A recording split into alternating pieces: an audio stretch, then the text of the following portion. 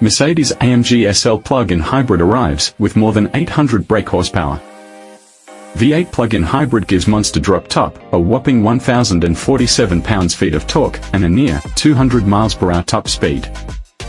Mercedes-AMG has unveiled the SL63 SE Performance as the first hybrid version of its drop-top Grand Tourer and the most powerful variant yet. It's the fifth plug-in hybrid from the AMG Performance division and will be one of the fastest convertibles on sale when it lands next year. It gets broadly the same powertrain setup as the GT63 SE Performance and S63 Performance saloons. Power comes from a 4.0-litre twin-turbocharged V8 that produces 603 brake horsepower on its own. This is paired with a 201 brake horsepower electric motor mounted at the rear for a combined output of 804 brake horsepower and that jaw-dropping 1,047 pounds-feet torque figure. As a result, it gets a McLaren 750S, baiting 0 to 62 mph time of 2.9 seconds and a top speed of 196 mph, making it only slightly slower than the Ferrari 296 GTS and Porsche 911 Turbo S Cabriolet. Stopping power comes from carbon ceramic brakes clamped by bronze-colored calipers specific to the PHEV. AMG CEO Michael Sheep said, "With this unique concept, we offer our customers not only superior performance, but also the option of all-electric driving."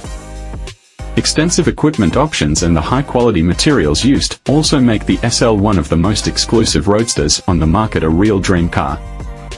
The motor is attached directly to the rear axle and works to boost power under acceleration when overtaking and getting off the line. It's connected to a 2-speed gearbox that works with the 7-speed automatic gearbox mated to the engine and can send its power to the front wheels when the rears begin to lose grip, a hallmark of the German brand's P3 Performance powertrain. The car also has rear axle steering as standard to aid both low and high-speed maneuverability.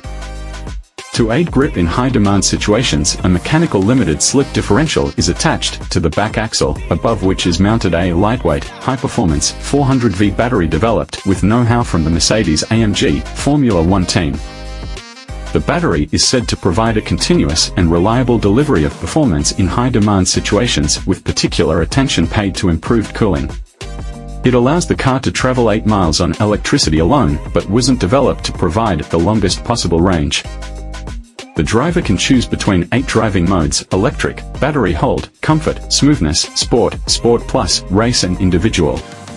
Each one adapts throttle response, gear change ferocity, steering weight, sound and chassis damping. Up to 4 levels of energy regeneration are available in each mode, allowing more than 100 kilowatts of power to be fed back into the battery. When the car starts, it will be under electric power only, but inside the driver will hear a synthetic sound that mimics the V8 engine. In its design, the car remains broadly the same as the standard SL63 AMG, but gains a charging flap on the rear bumper and red E Performance badging on the boot and front fenders.